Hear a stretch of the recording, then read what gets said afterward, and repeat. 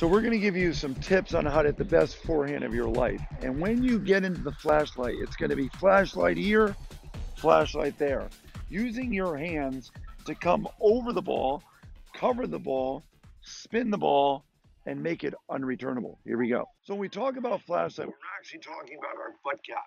It's very important that the butt cap points over the net. That means you're getting that racket head drop. If your butt cap is here, you're probably going to be hitting too flat and not get shape or margins. Margins is very important.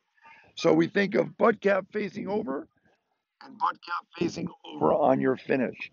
That will give you spin, cover the ball, clearance, safety, consistency, and margins. So you'll notice as I get it down here, and then it comes, these are going to be some heavy spin forehands where I'm down below the ball and making sure that ball dips.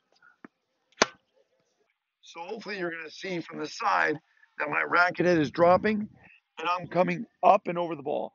I like to think of flashlight to flashlight. I also think of my forearm facing the net when I'm done. Here, racket stays up, and then that quick drop here, here.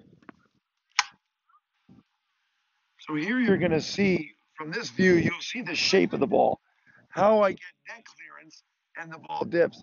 That's why the flashlight part and the butt cap is so important.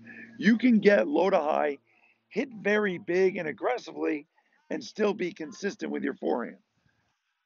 Here, and dip. Rack it up below it, and make it dip. Here, clearance, and that ball dips. Last one.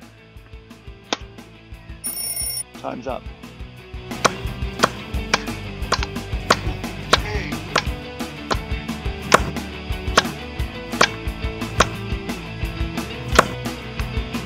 Thank you so much for watching the video, and please remember to subscribe and ring the bell.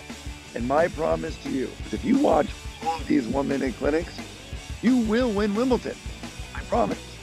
Well, maybe.